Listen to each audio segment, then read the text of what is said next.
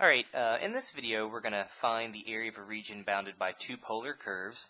So we're going to ask ourselves, what's the area of the region that lies outside the circle r equals sine theta and inside the circle r equals 2 sine theta? So we could make some arguments based on areas of circles to do this, but again, I just want to emphasize the integration and talk about all that good stuff. So first I'm going to graph r equals sine theta.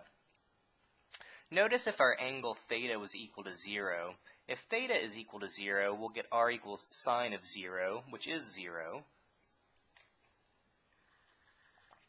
As the angle increases from 0 up to pi over 2, sine is going to go from 0 up to 1. So what we're going to get is a little circle here. And then as theta goes from pi over 2 to pi, the radius is going to go from 1 back down to 0.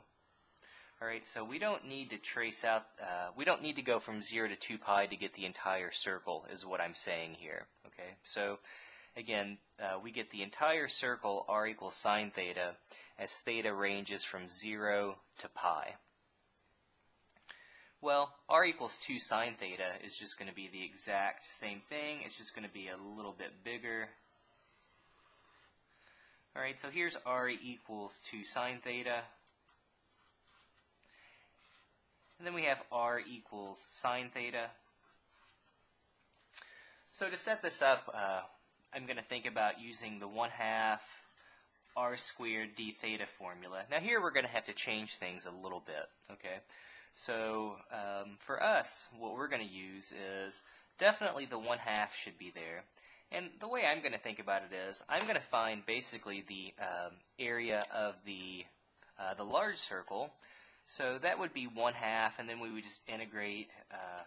We would use 1/2 2 sine theta quantity squared d theta.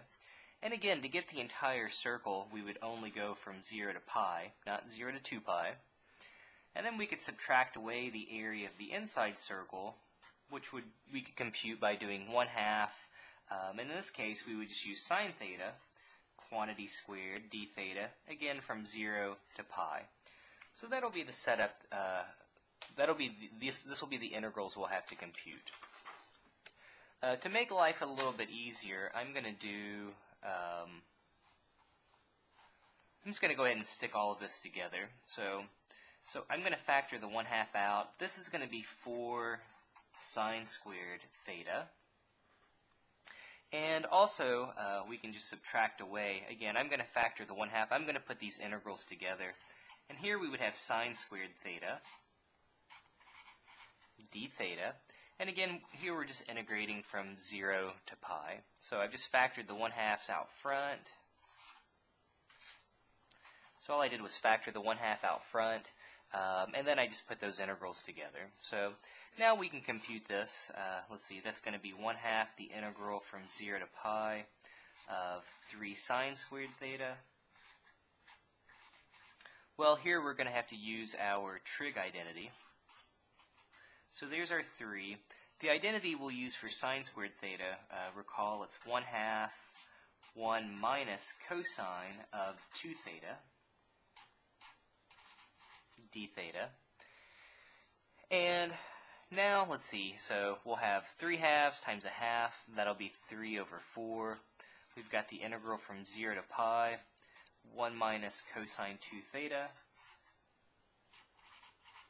And this isn't too terrible to integrate. We'll just get 3/4. We'll get theta minus sine 2 theta over 2. And again, you could just integrate the second part using a u substitution. Let u equal 2 theta.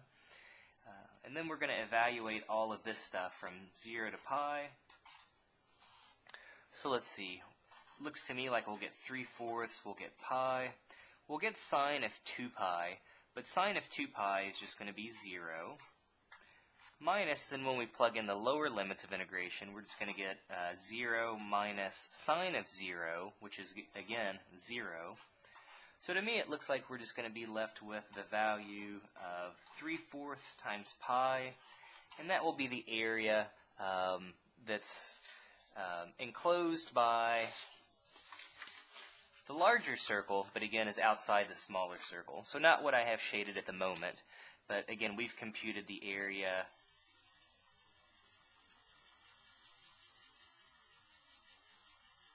We've now computed the area of that part.